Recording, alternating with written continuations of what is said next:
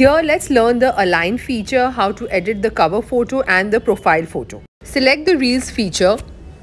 Select a filter of your choice. Not choosing a filter is completely your decision. Now press on the filter button for some time and start your recording. I love my plants. I think they give such positive vibes. Do you love plants too? As soon as you finish recording, the align button, which is the fourth button on your left, will come after the timer. Just click on it. After clicking on it, just try to match both the images. You will see a clicked image and another image. Just try to match both the images together. I am trying to match the yellow pot. Yes, I did it. It has matched. Now I will click on the 3 stars and choose another filter for the second filming. After my filter has been chosen, I will click on the reel button and start recording again.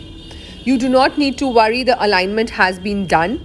A new filter has been added to your video also. Now I would like to add some trending music again for my reels, and here I go hunting for it. After adding music to my reels, I click on the preview button. As I am going through my reels, I feel a text might look nice on it. And so I click on the AA small a text option and I play with my fonts and see which fonts will look nice, which text will look nice for my reel. And as you can see, the blue line, it is telling me not to go above the blue line, and I place my text accordingly.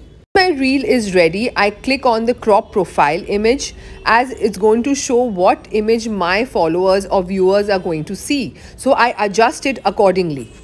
Now before posting, I do not like my cover photo. I think it's too dull. So what do? I click on the button add from camera roll and I select a vibrant picture, a cover photo for my reel. As I change the cover photo, I again go back to crop profile image and again adjust my cover photo accordingly. Now my reel is ready for posting.